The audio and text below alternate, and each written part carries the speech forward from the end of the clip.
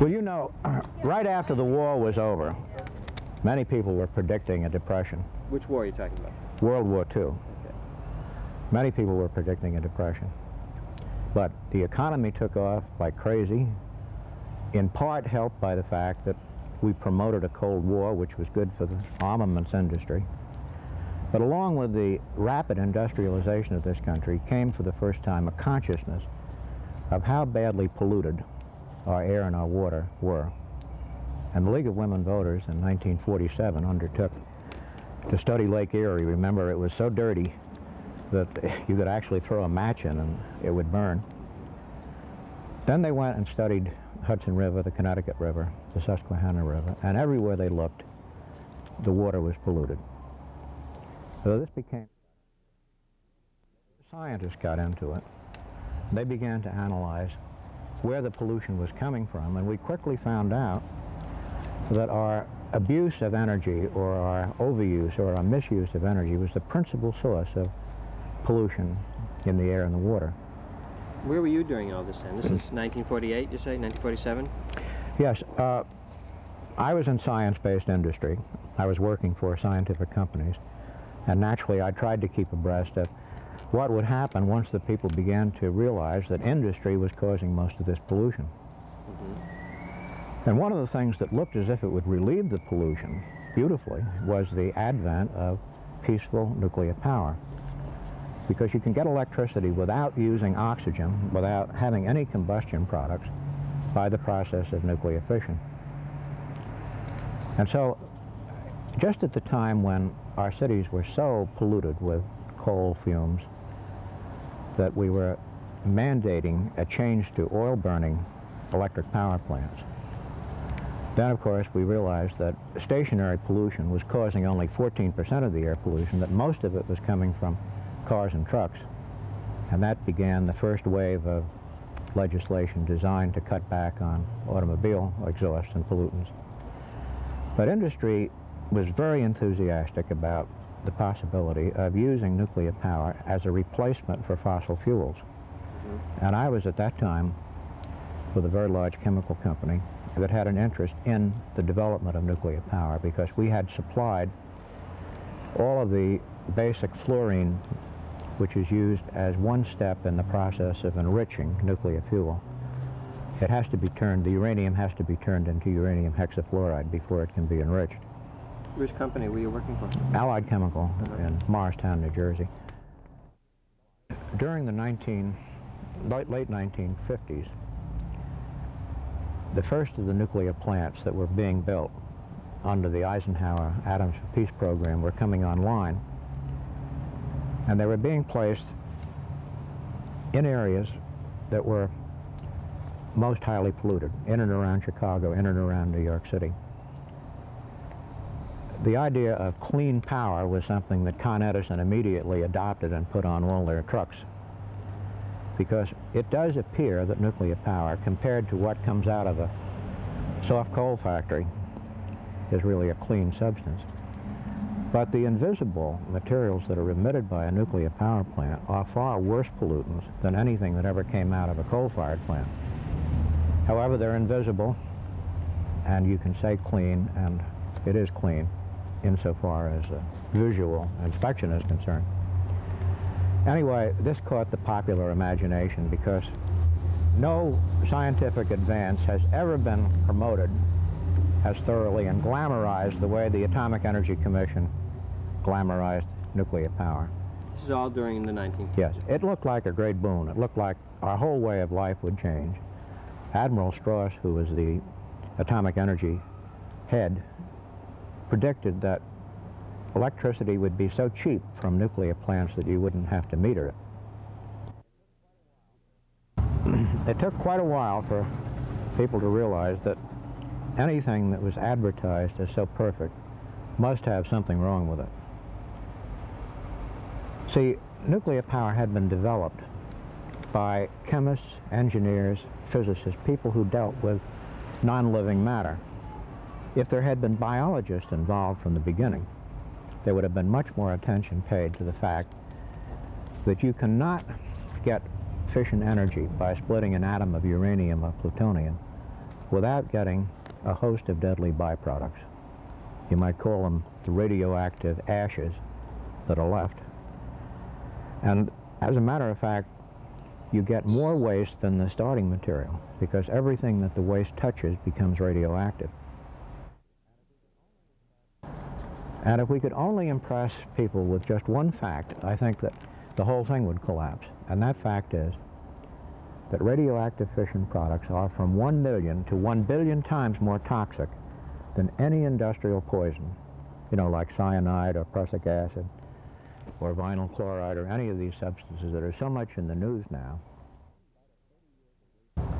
In spite of 30 years of research and billions of dollars spent in trying to find ways to handle and manage this waste, there are no ways to do it.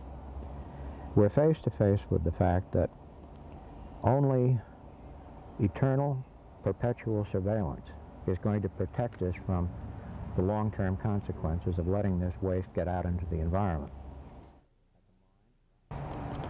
At the mine, at the milling station, in the enrichment, the transportation, the fabrication, and the operation of the nuclear power plant itself, quantities of radiation escape into the environment, having the consequence that we're now killing on the average of 100 people a day from these wastes that we can't control, the wastes that start right at the beginning.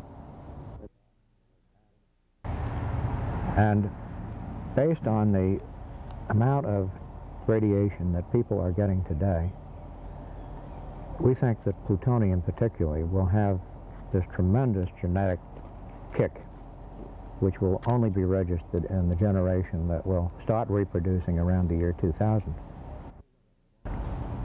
There was no limit as long as you called it the peaceful atom, and of course this was a reaction to the great sense of guilt so many scientists and people in government felt over the Hiroshima, Nagasaki, and here, 35 years later, we're still, in a sense, trying to wash away that guilt by spending more money now for fast breeder reactors.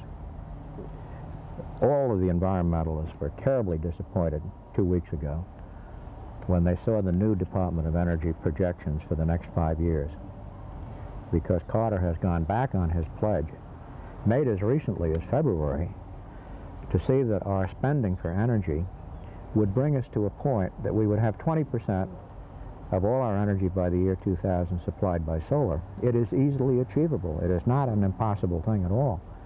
But now they're going to trim $250 million out of the solar budget, and they're going to add $2 billion to the fast breeder budget. The reason why industry got into this program in the first instance was the threat by the government that if industry didn't go along and build nuclear power plants, the government would.